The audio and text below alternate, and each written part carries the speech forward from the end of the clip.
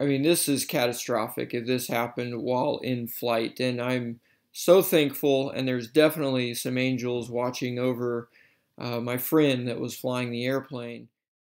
If you own an AeroCruze TruTrak Autopilot with these servos, I don't know if they made different styles of servos, but check your servos to see if they have this flat part here, and if they only use a couple of set screws, I think it's 3 or 4 set screws to hold them in. This was on my buddy's 172, and they had been flying for an hour when he was doing a run-up, and he got fuel and was doing a run-up and just checking his controls just out of habit and good practice, and it jammed on him and locked the controls, so he was not able to turn or loosen it or anything. And if this had happened when he was in the air, him and his 2 passengers would definitely have died. So if you have a TruTrak or an AeroCruze Autopilot, do this inspection right now. I don't want the same thing to happen to you, and worse, to have this happen if you were in flight. Compare that to the Trio Autopilot that I put in mine.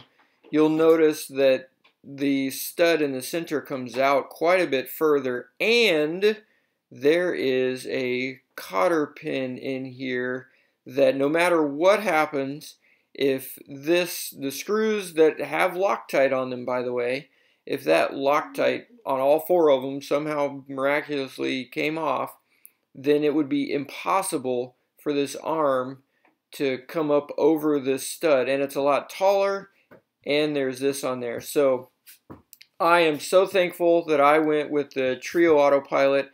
I didn't even think about that other part when, the potential failure of this piece on the TruTrak. So thankful that I went with this, and I don't have to worry about that arm coming off on every single flight. Thank you, Trio. I appreciate you guys. And they don't know that I'm doing this video. They probably don't even want me to do this video because it does kind of point out some potential fatal mistake in the design of the other, the TruTrak guys, the AeroCruze that now Bendix owns. We have an FAA investigation going on this to see if there can be some sort of update or possibly a recall to change those servos out so they can be safer. If there's some sort of ongoing thing they have to do for airworthiness to check those screws or something like that, some sort of AD or something. So anyways, thank you so much. And again, please spread this, pass this around. This is no joke. It really did happen. And I personally know the guy, and I was watching them take off the first time before this happened. So, holy moly, I got to tell you, it got me pretty shaken up, and definitely helps reinforce why we do the checks that we do on every single flight, regardless if we've already flown it for an hour. Still check the controls, still go through your checks, everything. Because it takes one move, one split second, and the entire world would change. My name is Jimmy. This is Jimmy's World.